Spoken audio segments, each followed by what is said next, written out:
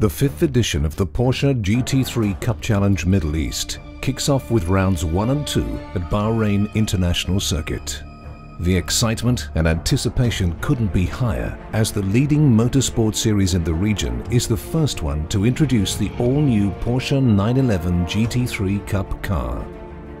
Competition will be even more fierce this season, with new teams joining the series.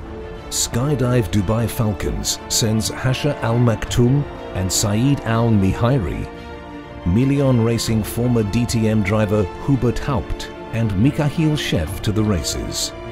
But last year's champion Clement Schmidt of Al Nabuda Racing and two-time winner Abdulaziz Al Faisal of Saudi Falcons won't let it go easy and push their limits to win the title. The starting grid for the opening race of the Porsche GT3 Cup Challenge Middle East sees champion Clement Schmidt on first position, Kuwaiti teenage driving star Zaid Ashkanani on second, and Abdulaziz Al Faisal on third.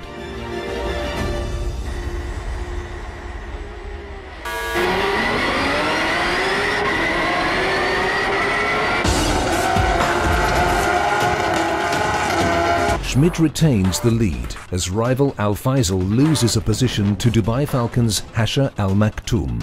I think that's a good, reasonable start for us to stay out of trouble, especially in the first few corners. I had a really bad start and then it was a tough race.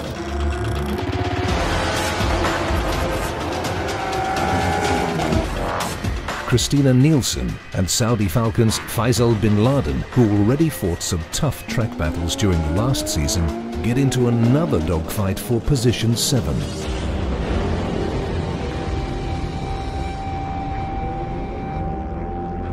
I just gave him a little push, nothing spectacular, but he was already out on the edge, so therefore he lost the car. Sometimes you get a good day, sometimes you don't. So.